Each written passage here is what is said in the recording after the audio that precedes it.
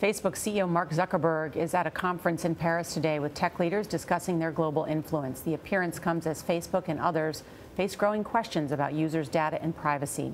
European lawmakers grilled Zuckerberg yesterday in Brussels. He apologized for his company's mistakes. Mark Phillips is in London. Mark, good morning.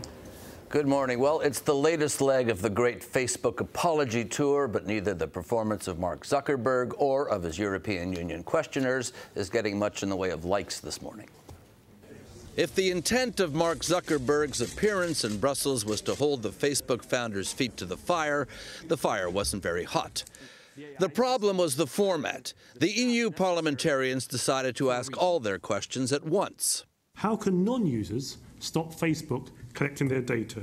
They went on for about an hour. Especially if people want to come off Facebook, how quickly and under what conditions will their data be fully removed?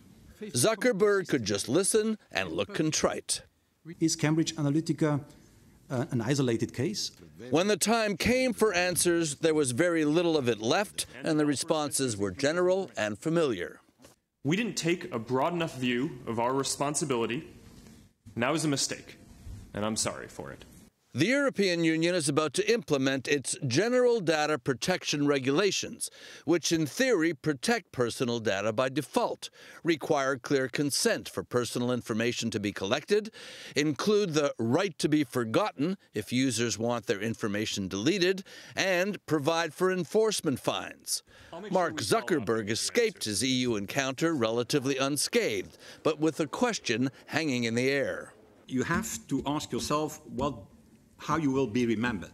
As one of the three big internet giants, together with Steve Jobs and Bill Gates, or on the other hand, a genius who created a digital monster that is destroying our democracies. As for those unanswered questions, Zuckerberg said he'd get back to them. European data protection rules go into effect this Friday and provide for fines as high as 4% of annual global revenues. In Facebook's case, that could run into the billions. Gayle? All right, Mark Phillips reporting from London. Thank you very much. Interesting format, isn't it, guys? Ask all the questions, then he can kind of decide which ones I'm going to answer and then say, I'll get back to you on that. Interesting, but maybe not that effective. That's right.